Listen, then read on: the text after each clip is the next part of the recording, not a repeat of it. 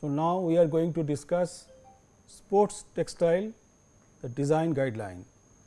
See, there are so many different types of sports, and many of you might have already participated in different types of sports, and therefore, the designing point of view, from the designing point of view, what we are supposed to do, that will be very much appreciable,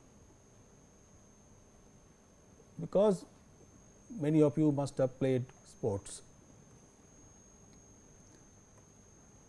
Now, sports are so many types. So, I have shown you some types of sports in the previous slides. There are adventure sports like rowing, sky jumping, bungee jumping, mountaineering, then scuba diving, racing, and many more. With every sport, there is a possibility of sports injuries as well, and the injuries could be muscle pain, it could be bruises, someone can fall and it can lead to bruises. Fracture also is quite common in many high activity sports. Tendon and ligament tears are also very common, ankle sprain, and many more different types of injuries are possible in the case of while playing sports.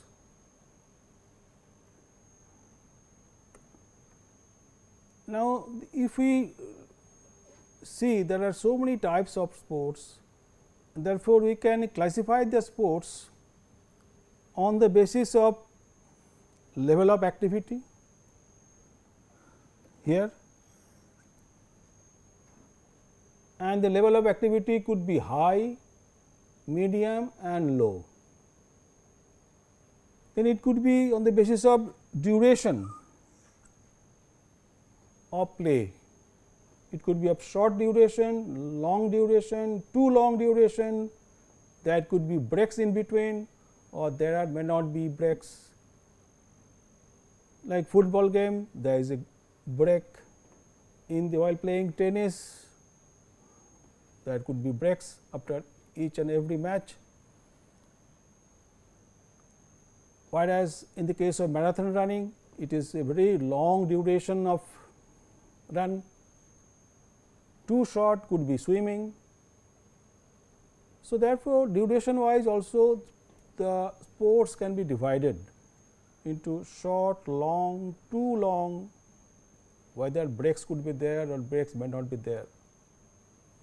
Then we can also classify according to the injury possibility. In some sports, it is highly injurious. So, possibilities of injury could be there, sometimes they could be fatal also. And then also we can classify them according to climate. By the climate we mean whether it is indoor sports or outdoor sports. Many sports are indoor, like badminton is an indoor sport, but there are some football, hockey, these are outdoor sports.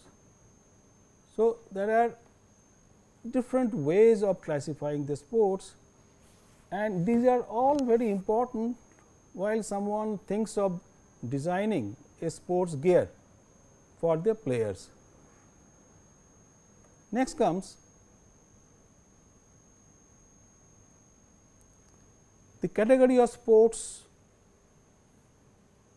climate and level of activity.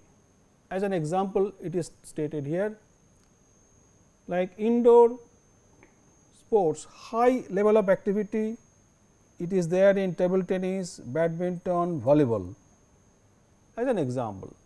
You can add some more also.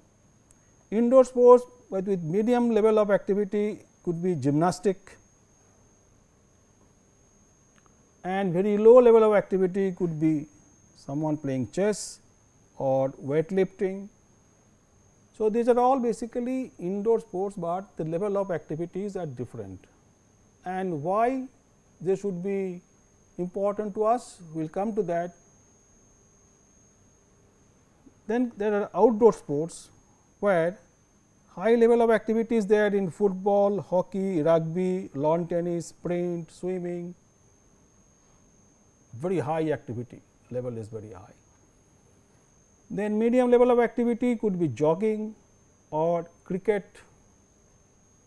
and very low level of activity could be just simply walking or jogging.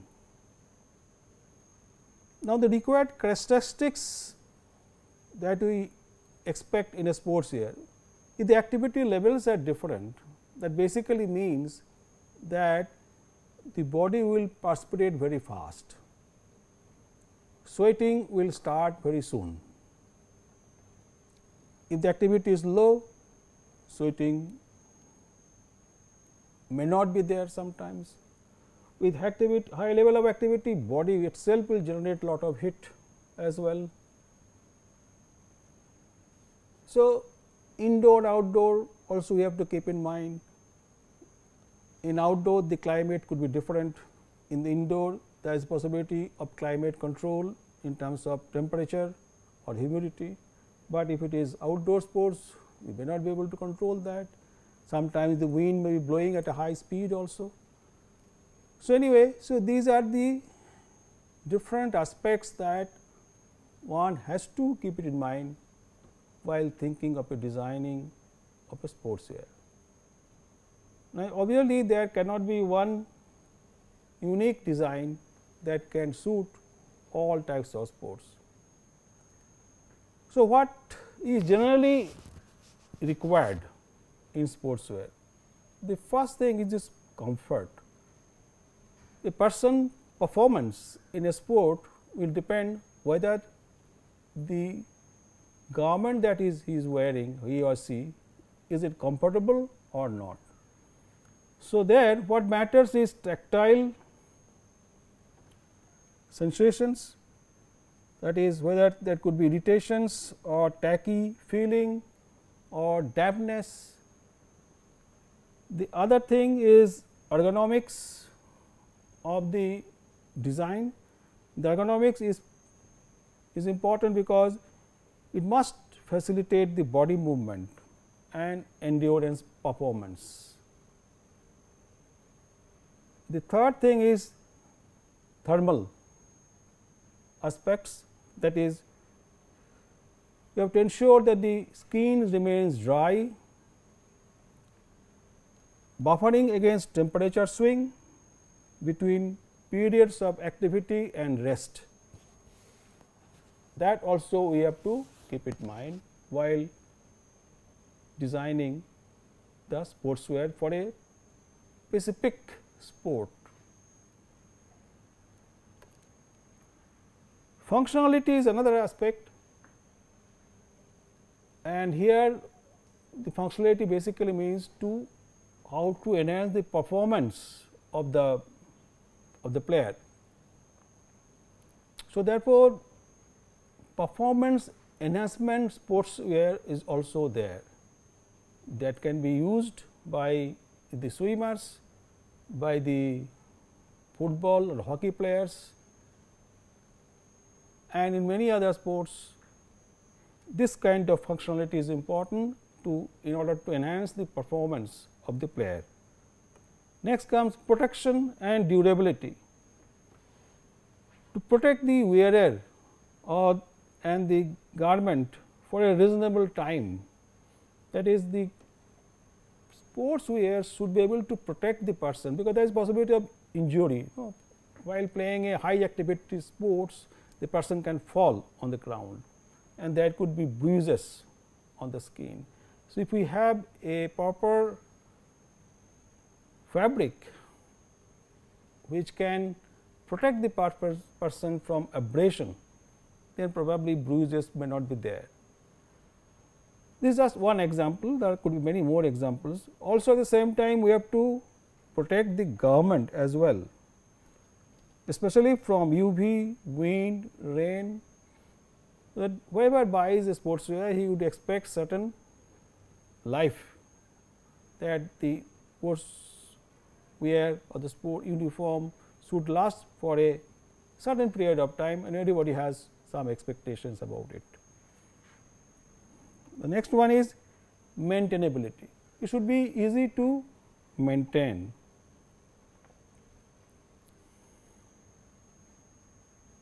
That is washing, whether you need a washing machine to wash it, or you have to go for dry cleaning or not. So, these aspects is a part of maintainability.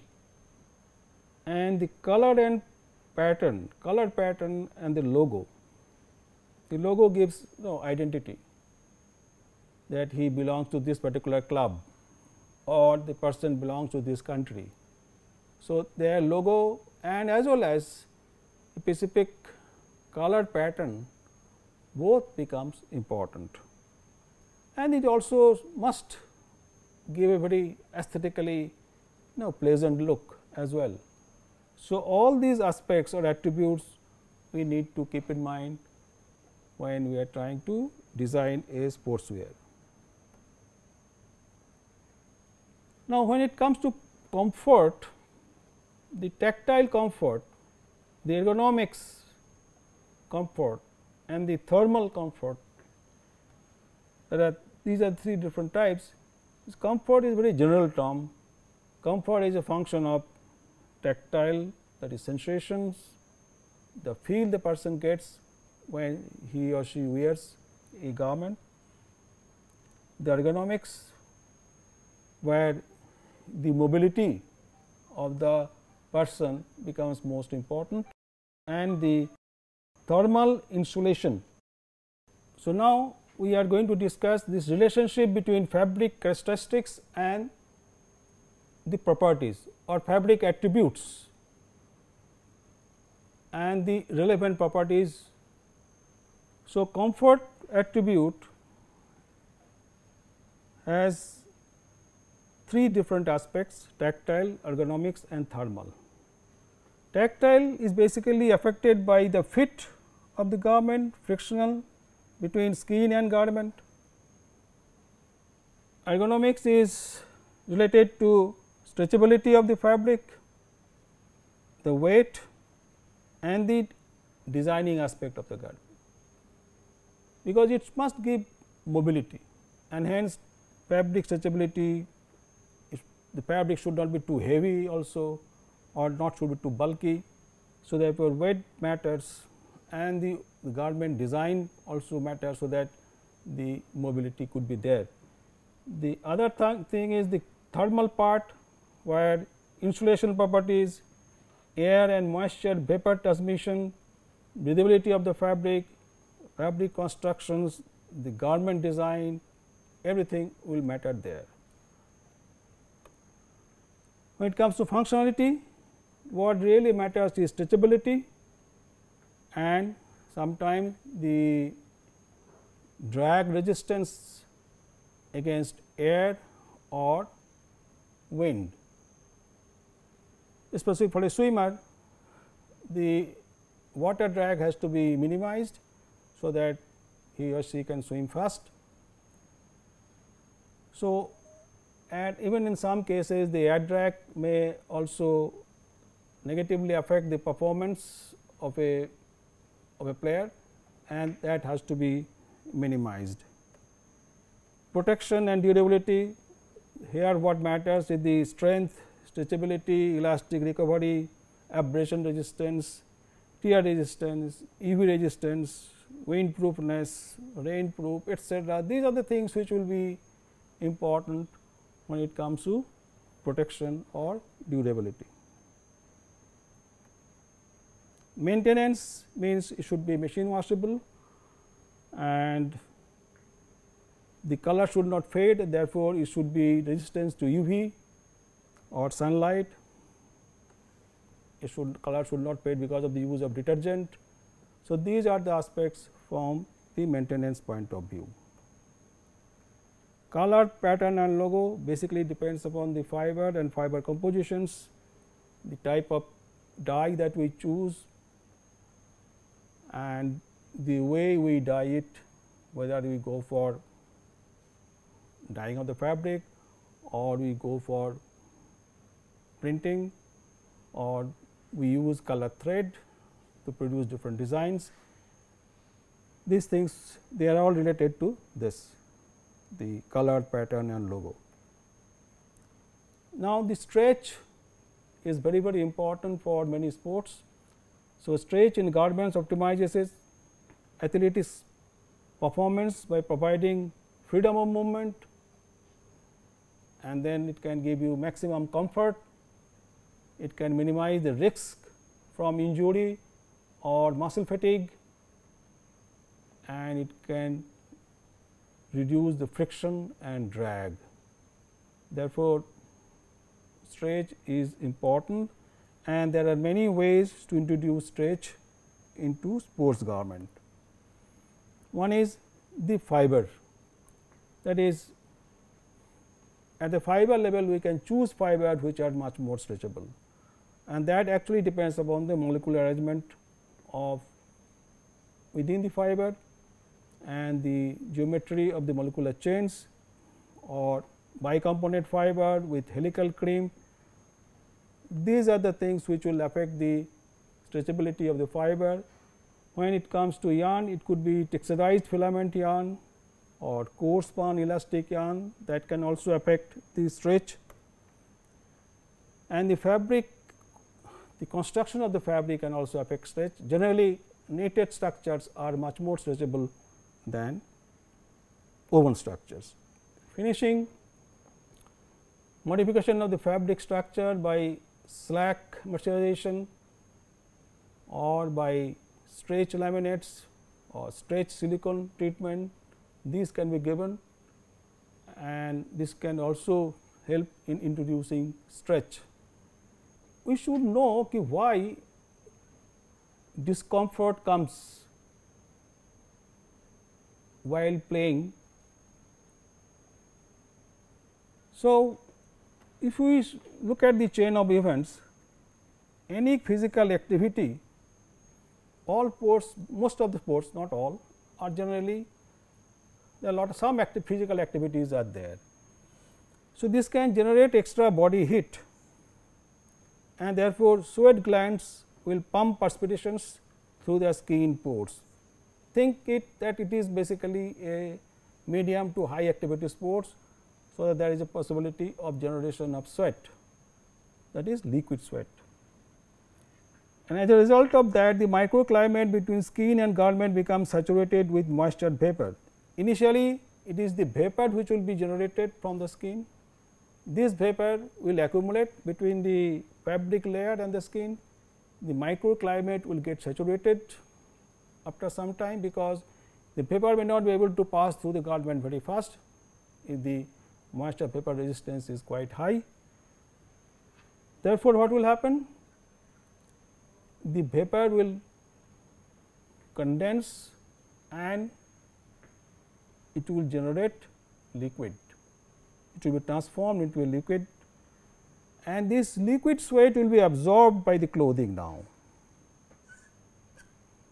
If the fibers are hygroscopic in nature, it will absorb too much of it, and it can give a temporary relief also, but it will try to hold the liquid within it. Or if it is made of synthetic fibers, it will not be able to absorb anything. So, no temporary relief one can find, but it will try to transmit the liquid from the inner layer to outer layer. That possibility could be there, or the liquid will be spreading over a larger surface area, because most of the synthetic fibers that is used, that is for hygroscopic fibers, hydrophobic fibers, the spreading of the liquid is fast. Here are certain activities which are listed here, different types of sports. The perspiration rate, gram per meter square per 24 hour is stated here, and resting metabolic rates are also given here. So, just get an idea the what is kind of perspiration that one can expect. A human body is generally 1.8 meter square, the surface area typically. So, perspiration we can say per meter square is so much in 24 hours. So, roughly we can understand that how much perspiration could be there for a given level of sports. Some data are available and which we have quoted here. So, some kind of sports which are, let us say tennis is high activity sports, and this is the gram of perspiration which could be there in 24 hours. So, we can say per 5 minutes, 10 minutes, 15 minutes how much it could be there, and how to tackle that extra perspiration which is there and the liquid sweat that will be available, how to take care of that. The consequence of sweating may sometimes lead to chilling effect, especially in winter. This could be there. Why? Now, as heat continues to generate within the body, sweat will generate, as we have already discussed. If sweat can evaporate, taking latent heat from the skin, the body gets an opportunity to be cooled. That possibility is there if the possibility of evaporation of the sweat is there, and this is possible if the wind is blowing or if the relative humidity is low, then probably sweat will evaporate faster, and there is a possibility that cooling effect could be there. Otherwise, it may not be there, and suppose the garment fails to transport the moisture from the skin to the outside area because of these reasons, that it is not windy or humidity is not really very low.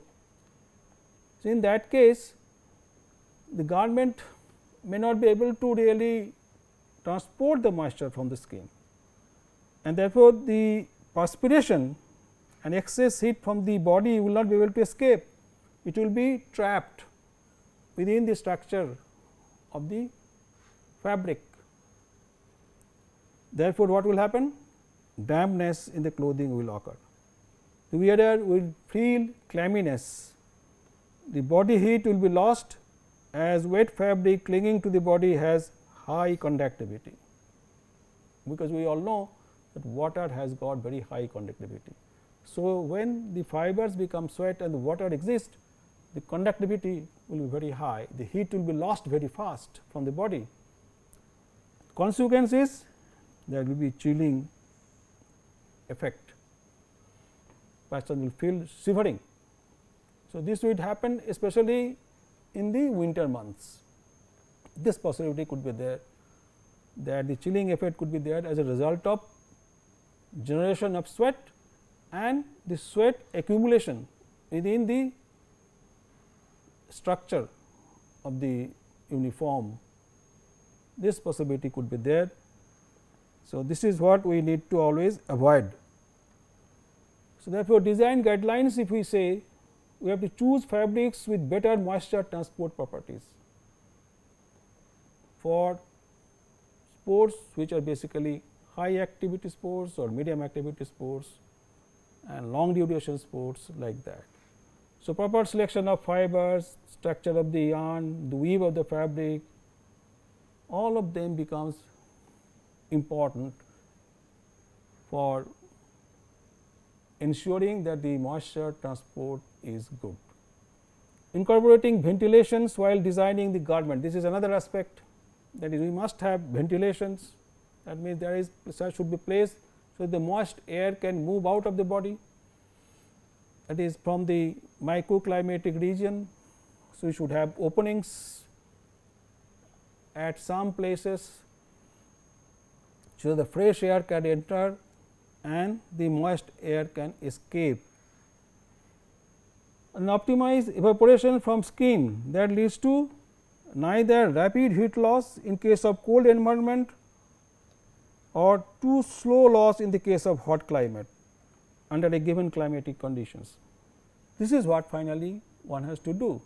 So, this is a very important exercise, that neither you want rapid heat loss, that we have to avoid, especially in cold climate, if the garment has to be used in that sort of climate, or it should not be too slow in the case of hot climate, then the sweating will start very fast.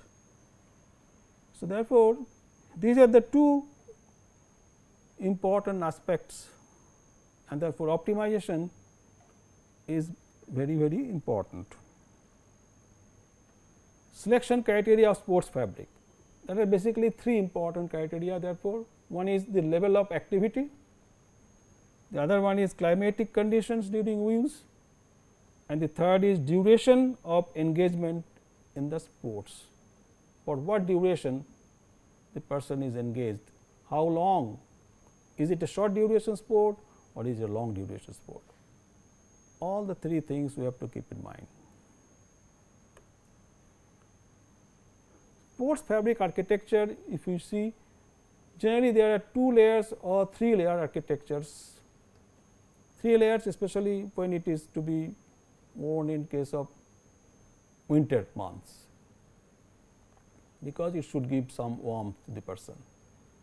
First is the base layer or inner layer. Purpose is to control the microclimate by temperature control, humidity, perspirations, wicking.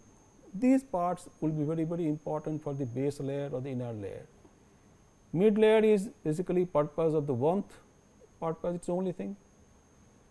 The outer protection shell which is there, the third layer, this is for waterproofness or windproofness, or from the point of view of breathability also should be there. So, it is a 3 layer or 2 layer architecture, and these are the purpose of the 3 individual layers. The inner layer purpose, as I said earlier, climate control, that means basically control of humidity and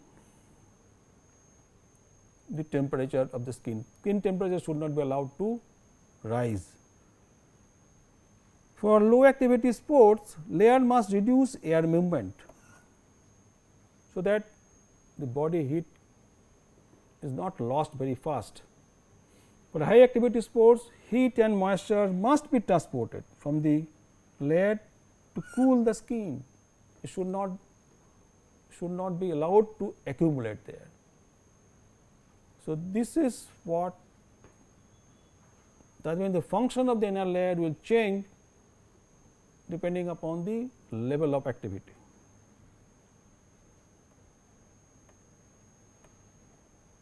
Moisture control and how? Moisture can be controlled by either adsorptions, transportations, or by ventilations. This is how the moisture that accumulate can be controlled. Absorption reduces skin humidity. So, if there are some fibers which can absorb initially, then it can reduce skin humidity, but the moisture remains within the clothing due to low evaporation, it will increase heat loss. So, skin irritation in case the surface is wet due to low evaporation from it. That means that absorption initially may be beneficial, because when the moisture is accumulating between the very first layer and the skin, then if there are fibers which are hygroscopic in nature, and if they can absorb that moisture, then the relative humidity increase between in the microclimate will be delayed. Therefore, it will act as a buffer. So, that way it may help, but once they absorb the moistures, if there are some fibers, suppose some hygroscopic fibers are there, that they get saturated with the absorption of moisture, and still moisture is getting generated. Obviously, now they are all saturated, they cannot absorb any more moistures. Now, the moistures which are getting generated, but will not be able to escape, they will be transformed into finally liquid sweat. Then the trouble will start, it will increase heat loss, because liquid means water in this case, conductivity is very high, and that could be skin irritation as well. So, hydrophobic or hydrophilic fabric, the reasons I have already stated that hydrophilic fabric or fabric containing a lot of hydrophilic fibers can help initially, it can act as a buffer, but when sweat development is inevitable because it is a high activity sports and is a long duration sports, then hydrophilic fibers or hydrophilic fabric may not be helpful. So, when sweat is inevitable, hydrophobic fibers is helpful because it can weak away the liquid from the inner layer of the fabric to the outer layer and expose it to the outside environment, and then it can probably evaporate. So, it all depends, that is depending upon the type of activity during the sports and duration. We have to think whether we go for 100% hydrophobic fibers in the inner layer, or you go for a mixture of hydrophilic hydrophobic fiber in the inner layer, because we suppose we expect that moisture generation cannot be so high. In that case, some hydrophilic fiber may be helpful because it will reduce the humidity next to the skin, and can this fabric then can behave like a buffer layer, which can delay the process of accumulation of sweat. So, hydrophilic fabric, if there is sudden perspiration due to low moderate activity for a short duration, hydrophilic fiber or combination of hydrophobic hydrophilic fiber could be useful. That is what, as I said, it all depends, and it will finally in that case will act as a buffer. Then comes the fabric structure. What type of fabric we should choose, woven or knitted? Woven fabrics are always much more durable than knitted fabrics. So, in some activity sports we may prefer woven fabrics, where the most of the construction or the weave type is either plain or twill. Examples are like football shorts or hockey shorts. In that case, such kind of woven fabric will be useful, and it will have better strength also. And knitted fabric is required wherever stretch is important, and we can have low stretch requirement in some cases or high stretch requirement in some other cases. Like normal knitted fabric being more extensible are suitable for application where stretch is in the demand, such as swimwear, gymnastic clothing or sports shirt, etc. Here we do not need, we generally need low stretch fabrics, but there are certain games or sports where very high stretch is required. In that case, we should go for knitted fabrics made from lycra or spandex fibers along with normal or texturized filaments. Swimwear also could be made from spandex along with nylon polyester fibers and tricot weave for swimwear. So, it depends, in some cases we can go for high stretch requirements, and there this could be useful.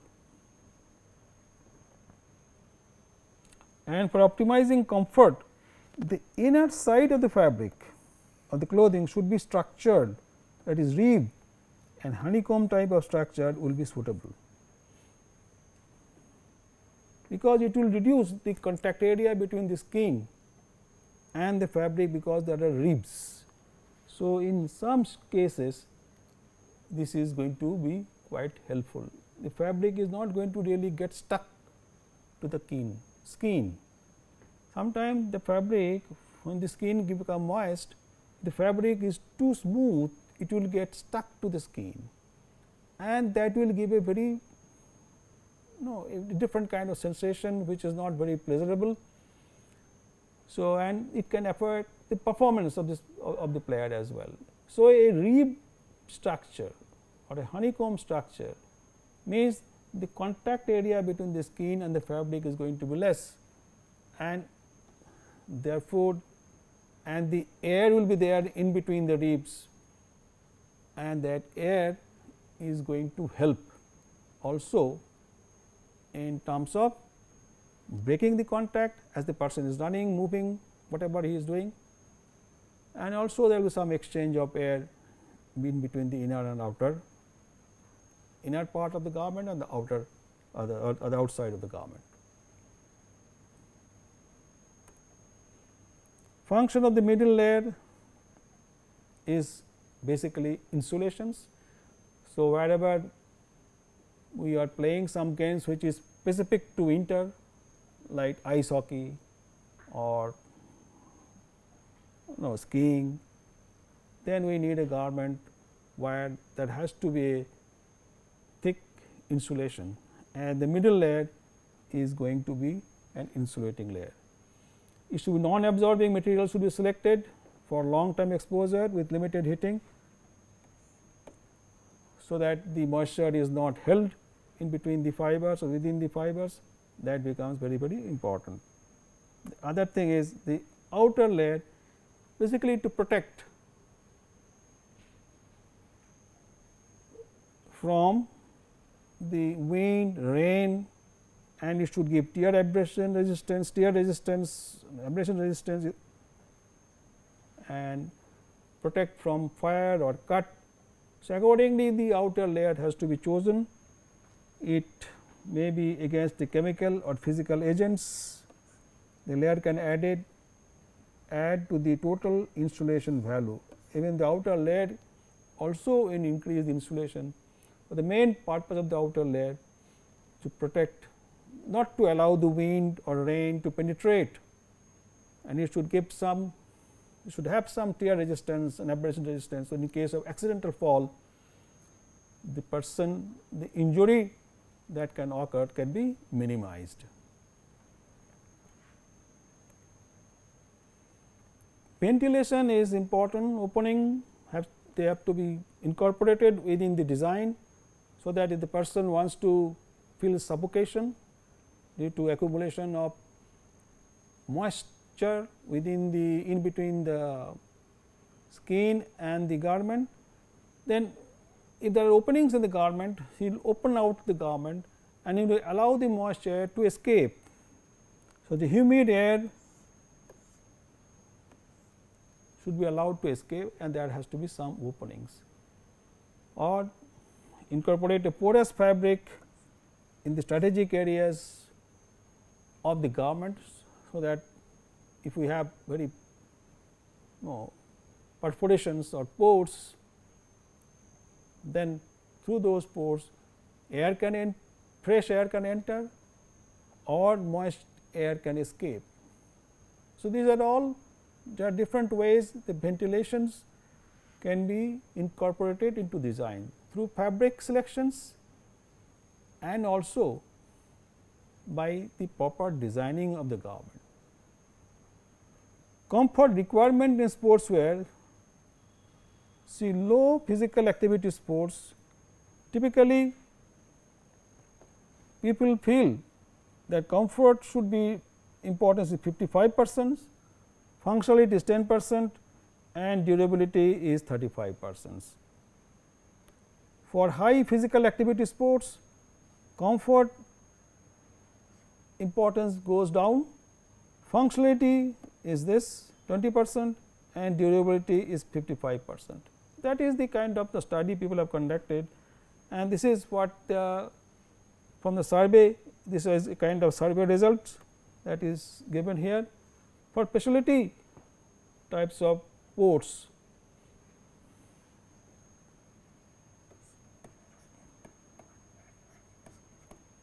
Comfort requirement becomes only 30%, functionality becomes very important, it gives an weightage of 50% and durability becomes least important, only 20%, because these requirements of the customers is important for the designer, because if he the customer is looking for giving so much importance to these three important aspects, durability, functionality and comfort, then in the design these aspects can be incorporated, because there cannot be one design which will satisfy all the requirements 100%. So, designing activity will be always a kind of balance that one has to do.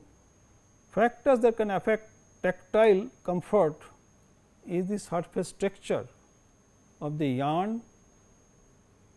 So, sometimes the tactile sensation is important, person should feel comfortable, and flatness, twist, irregularity, mass irregularity, hairiness, these become important. Yarn surface texture, yarn bulk, high bulk will always result in high compressibility of the fabric and improves tactile comfort. The fabric will feel soft in this case, and yarn bulkiness, if we are interested, then you see these are the ways to change the bulkiness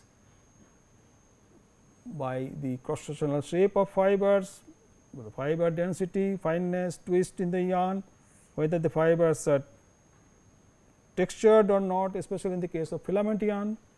Then we go to the foul weather protective clothing, especially cycling, running, sailing, etc., all are outdoor sports, and here the clothing has to contain a membrane to protect the wearer from rain and allow moisture vapor to pass through. As I said, that last layer is supposed to protect from rain and also reduce the air drag, but at the same time it should allow the moisture to pass through from inner garment to the outside environment. That is what is important, otherwise the person will feel very discomfort. Hydrophilic lining quickly absorbs sweat and spread it out. The sweat now can diffuse through the membrane. So, membranes are basically used, and this membrane contains large number of micropores, and through those pores the moisture can escape. That sort of fabrics could be used. Here some idea has been given about lightweight sportswear, the kind of yarn that is used, generally lined on filament, cross sectional shape could be hollow, triangular, depending upon the requirement of the warmth, or we can go for fast wicking type of feature if it is important, then polyester yarn with C slit or multi-lobal yarns or 4-digit cross sectional shapes are generally used, and textured polyester filament, wool or polyester can be mixed together to take care of the absorbency and wicking. So, wool will be able to absorb lot of moisture, also some moisture, it can act as a buffer, and also wool can help in wicking. Anti-odor or antibacterial socks or innerwear that is the special feature. The fabrics have to be treated by antibacterial treatments, or fabrics may be produced from antimicrobial fibers also. So, fibers are also available with antimicrobial properties, they can be used. Then waterproof breathable, what we are discussing in the case of that cycle racing, the kind of clothing the person should wear. The fabrics are to be coated with PU membrane, and it eliminates sticky feeling of PU coating and provides a smooth touch to the skin. So, membrane is something where there are micropores are there.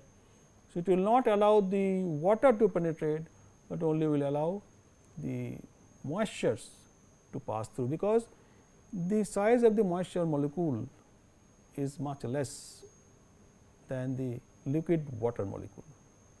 With this we close this particular topic, and we will have another topic in the next class. Thank you.